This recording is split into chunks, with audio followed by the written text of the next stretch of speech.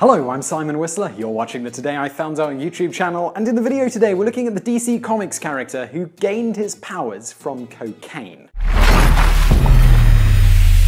Comics are littered with weird and obscure heroes and villains with powers that range from the mundane to the ridiculous. But there's one character that ranks among the most interesting ever conceived: Snowflame, a villain with powers that were intrinsically linked to the character taking copious amounts of cocaine. As the character himself explained in the comic, "I am Snowflame. Every cell of my being burns with white-hot ecstasy. Cocaine is my god, and I am the human instrument of its will."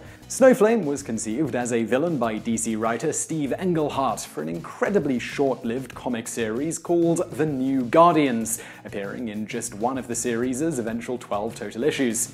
The New Guardians were a superhero team comprised of some of DC's more obscure heroes and, according to the first issue, were specifically chosen to be an accurate representation of the various segments of the human race. It was also noted that the ultimate goal of the New Guardians was to pass their genetically superior genes to the next generation. Notable DC superheroes given the honor of becoming a New Guardian included a flamboyant, silk robe-wearing gay Peruvian magician called Extraño, a disembodied Australian woman who exists in Aboriginal Dreamtime, a Japanese man who is comprised of electronics and who interacts with various electronic devices, and an Inuit who had the power of bringing out the best in people. I really couldn't be making this stuff up. Despite the laudable attempt on DC's part to make all the heroes as diverse as possible, and an even earnest attempt at including a superhero gay character in the form of Extraño, the comic did seem tone-deaf even by that decade's comic standards. In regards to Extraño specifically, because DC couldn't outright say he was gay due to publishing standards of the time,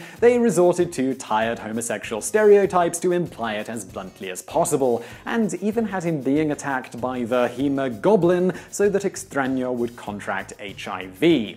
The comic also left it unclear whether Extraño already had HIV when he was attacked by said supervillain. Supposedly, the idea behind the comic was to use lesser-known heroes to explore contemporary themes such as drugs and sexuality, but editors found it too risque and quickly quashed the series after the 12th issue. As for Snowflame, he appeared in the second issue of New Guardians, being portrayed as a Colombian drug lord who the New Guardians attempt to defeat to quell the flow of drugs from the region. Because subtlety wasn't exactly the name of the game with this line of comics, the issue is titled Jungle Snow. In his first encounter with the New Guardians, Snowflame mocks the newly formed superhero team before proclaiming, "Cocaine is my god!" He then slaps a member of the team called Ram, the aforementioned Japanese man who has the power of electronics. Snowflame then proceeds to elaborate somewhat on the nature of his powers. He notes that he exudes a constant aura of fire while acting under the influence of cocaine, and that the drug similarly increases his strength, durability, and fighting prowess to extreme levels, while also making him impervious to pain. The more cocaine he snorts, the greater the effect. When the Guardians ask him to surrender, he laughs in their faces, noting his love of cocaine. Give up?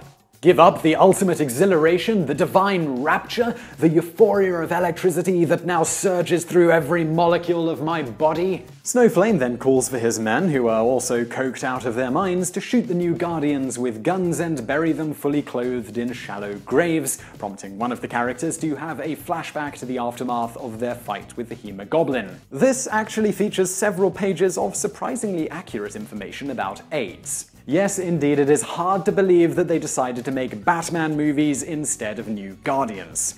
The comic then flashes back to the present and shows that the New Guardians were merely pretending to be dead. How they survived being shot is never elaborated upon. They then track down Snowflame, who is found lounging around with several women in bikinis, bragging about how much cocaine he's going to sell. The New Guardians then confront him and offer him a chance to surrender.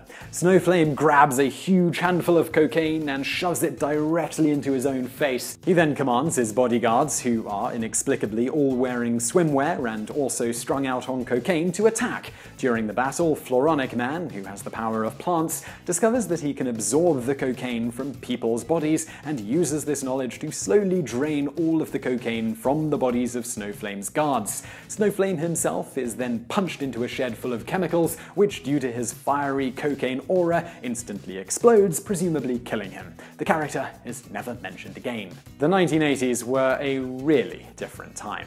And now for some bonus facts. DC Comics wasn't the only one coming up with oddball superheroes. Marvel Comics' Squirrel Girl was a high school student who could control squirrels and use them to fight villains. She also had a 3 to 4 foot tail, buck teeth, claws, and retractable knuckle spikes a la Wolverine. She also had lips that tasted like hazelnuts. She wanted desperately to be Iron Man's sidekick, but he rejected her, even after she saved his life, though he did tell her that when she was older, perhaps she could join the Avengers. Zeitgeist was another odd Marvel character. After finding out he had super stomach acid, he naturally decided to use it to fight evil. How did he find out about his superpower? After getting drunk and making out with a girl, he fell ill and vomited all over her, burning the poor girl's face and disfiguring her. Who hasn't seen that scenario play out well? His response to the incident? I sure hope the doctors managed to give her back her pretty face. The good news is that Zeitgeist now realized he had a superpower and began using it for good by vomiting all over the bad guys. His stomach acid was so potent that it could burn through a 4-inch thick steel plate in half a minute. I'm just guessing that with that on her face, the girl did not get her face back. Another bizarre character was Rainbow Girl, a DC Comics character who controlled the powers of the emotional spectrum, which would give her extremely unpredictable mood swings. Essentially, Rainbow Girl's superpower was almost explicitly enhanced stereotypical PMS. To fight evil, Rainbow Girl would tap her anger, the color red, hope, the color blue, and willpower, green. She also had the ability to create a pheromone field that gave her a personality that everyone loved and no one could resist.